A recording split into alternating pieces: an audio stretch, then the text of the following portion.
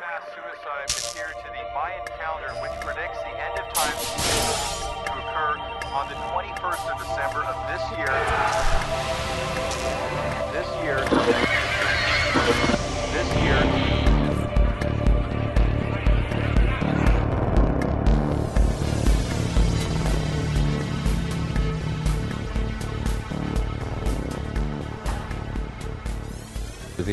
The bulk of the work picks up basically about half the way through the Escape from LA sequence.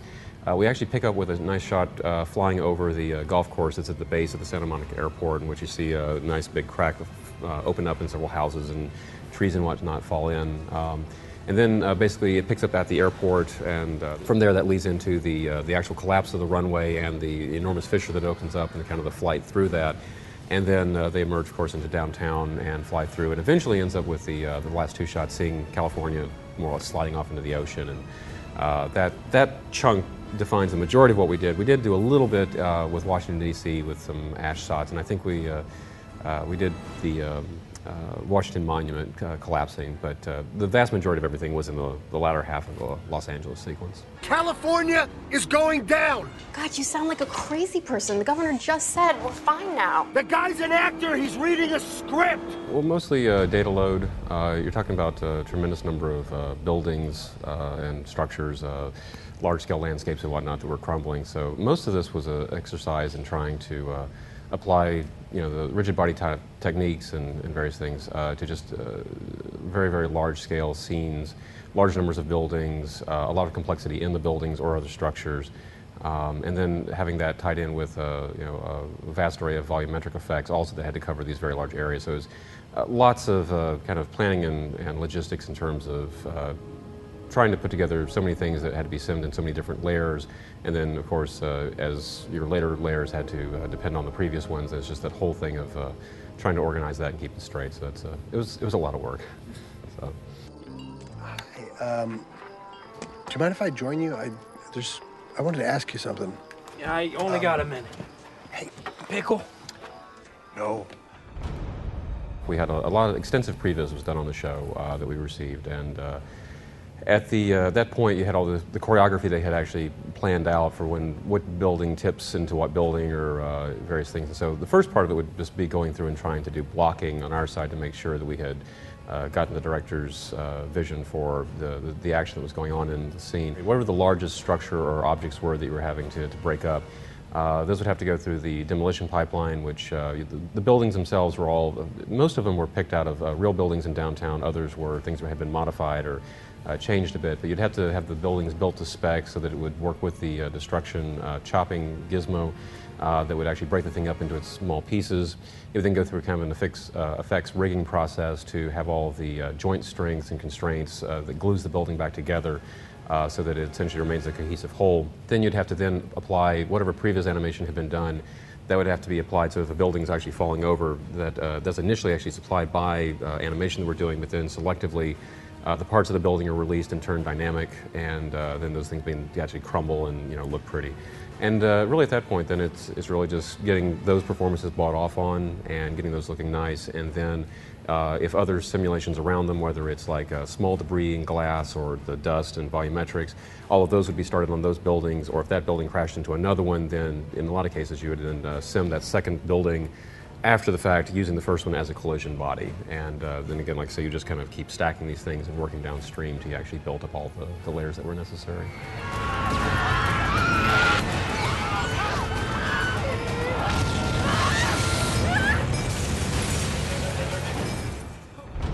No, a bullet is actually a good part of the pipe, but essentially this is, I think, becoming more common, is taking the kind of the game engine physics and being able to actually bring that into one of the large packages. So in this case it was Houdini, but we essentially wrapped up Bullet into a plug-in in Houdini and then built a pipeline around that, and that eventually ends up being everything from a lot of the things that actually chop up the geometry and then glue them back together, the joints and constraints.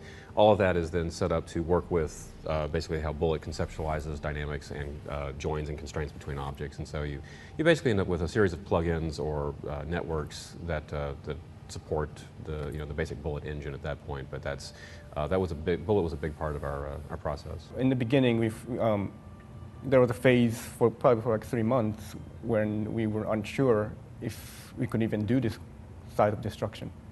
And then that's why we went down to using the bullet route.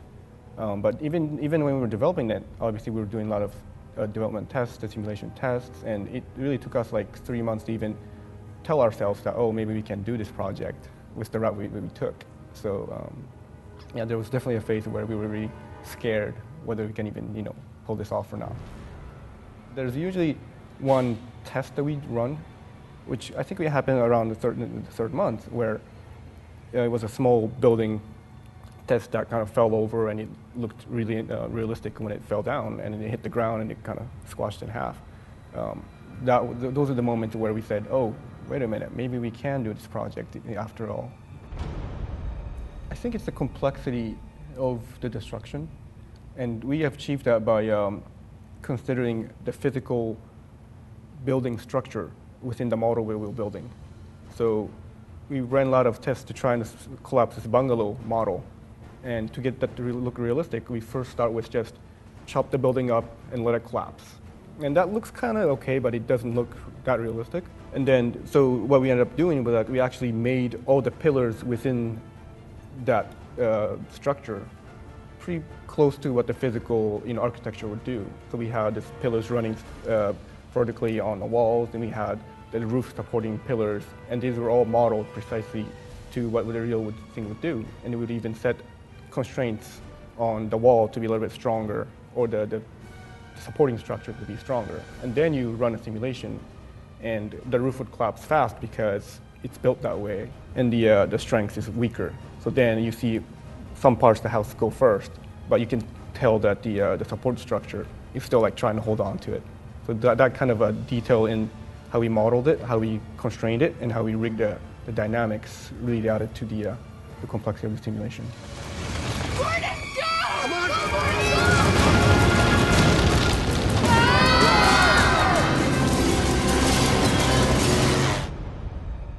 We had a lot of this.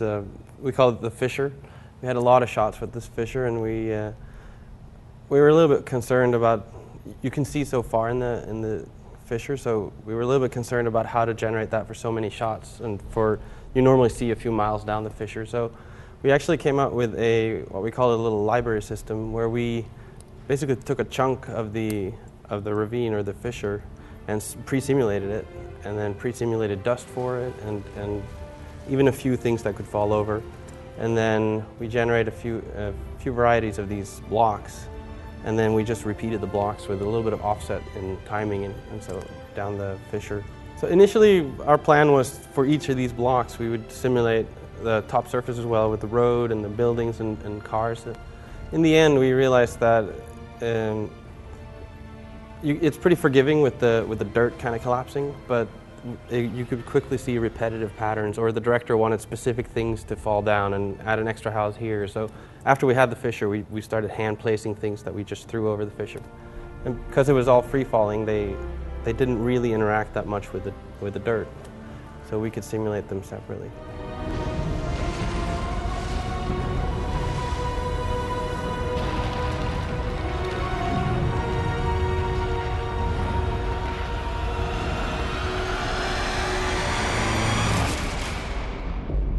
The big slabs were actually modeled and hand animated, and then we went in.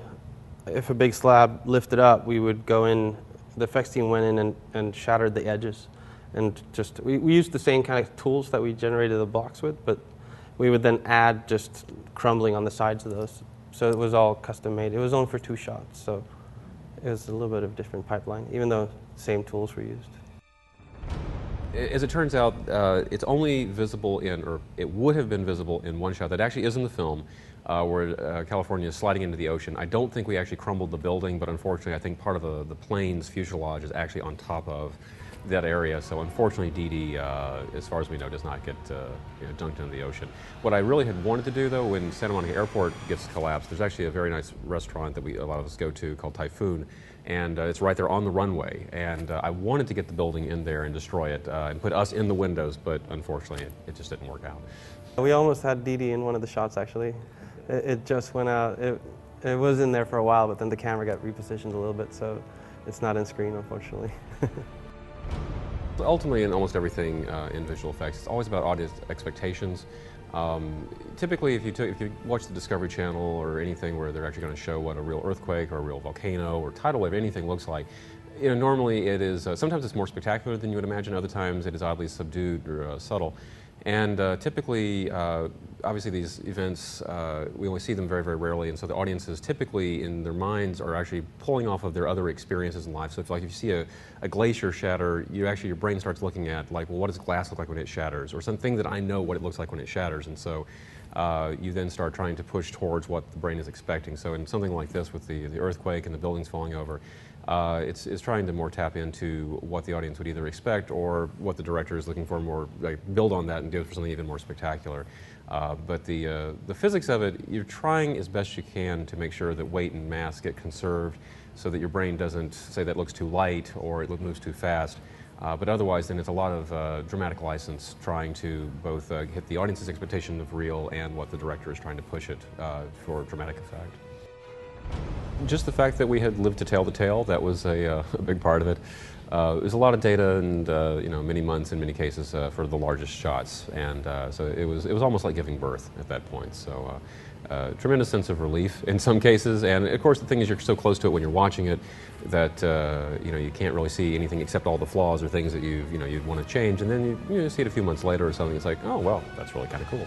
So that's kind of the happy part, is to see it after the fact and feel like, okay, that was worthwhile.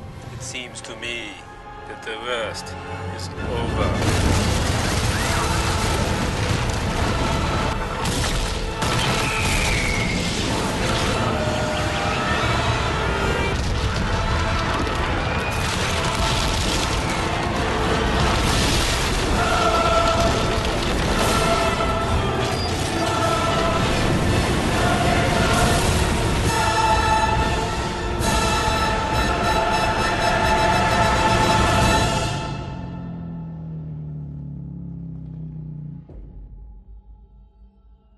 Thank you.